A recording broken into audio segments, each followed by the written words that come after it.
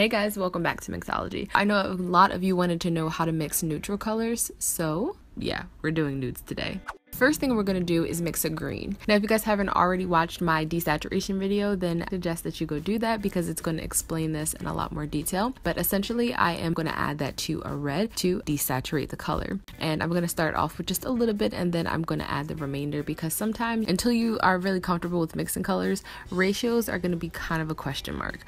Then I'm going to utilize the green that's left over just to desaturate the red a little bit. Then we're going to add yellow to make orange. And then I'm going to add the opposite of that color, which is blue, to again desaturate the orange, which is going to give us a middle toned warm brown. Then finally I'm going to take a white and just add the last brown that we mixed to get a lighter nude. And this is going to be the base of our nail. So this is our primary color. And in case you guys were curious as to why my setup changed, it's because I noticed I was wasting so much product so that you guys could actually see what I was doing. So I decided to try a thumb palette. It makes it a lot easier to mix the proportions that I need, which is not a lot, especially for one nail. And we're ready to start.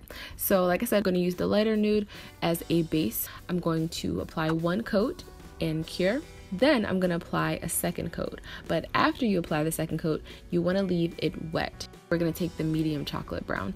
And I am using the finishing brush that I hauled recently from Ace Gel.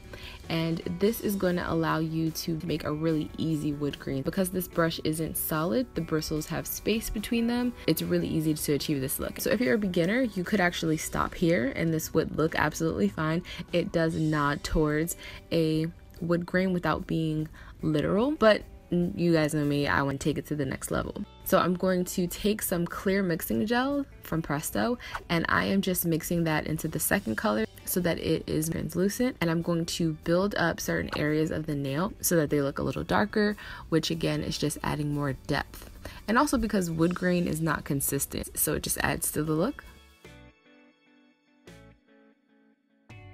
And as a last step, we're going to go in with a liner brush and actually draw in more wood grain. So I am taking this long liner from Nail Girl because it's very thin. And if you guys haven't seen my how to improve your freehand skills or something like that, then I showed you guys how to load your liner brush. You really want to work your gel into the bristles because in this look specifically, you don't need a lot of product. You actually want your brush to be a little bit, not dry, but you're kind of doing a bit of a dry brush technique.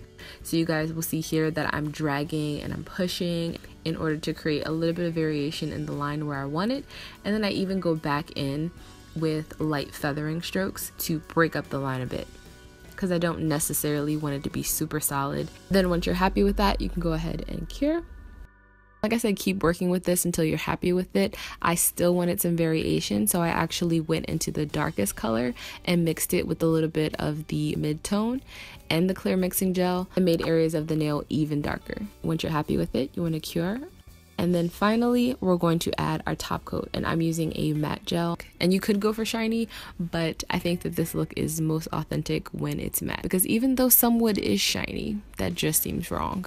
So all you have to do is remove the inhibition layer and we're done.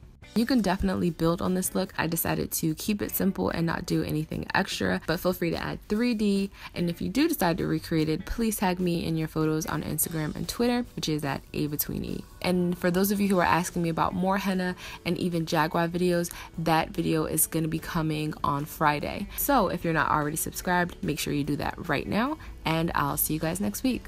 Bye.